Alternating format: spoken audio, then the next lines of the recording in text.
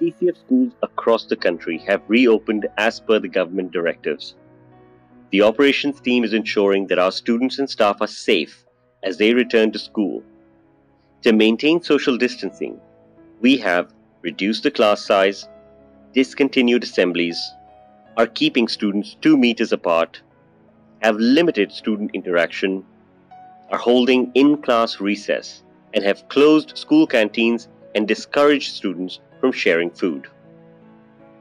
We are also taking care of the hygiene requirements. We are encouraging students to wash their hands frequently, are ensuring regular cleaning of school floors and surfaces, and will be doing deep cleaning of school premises if needed. We would also be doing active health screening of all staff and students.